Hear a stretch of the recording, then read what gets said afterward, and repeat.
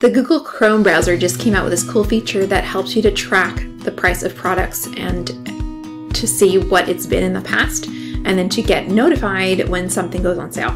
So let me just show you how this works. So if you are on a product, for example on Amazon, there will be a few different icons available. Not every product has this icon available to track it, but many do. So you can hit track price, and it's going to add it to your bookmarks bar under shopping list.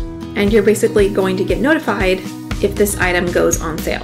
You can also click on the little shopping icon there, Shopping Insights, and it shows you the history of the price in the last 90 days.